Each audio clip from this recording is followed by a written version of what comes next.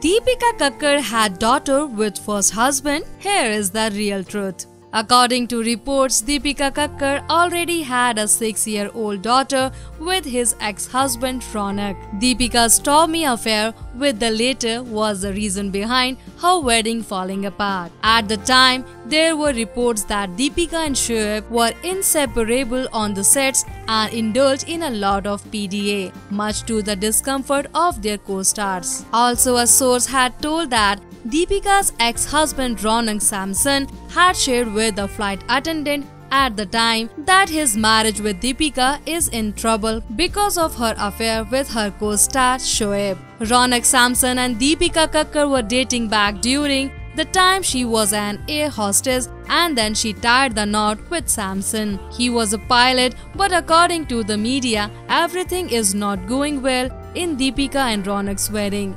There was a problem with compatibility, due to which both of them soon ended their relationship. Then she got her debut serial in which the lead was Shoaib Ibrahim.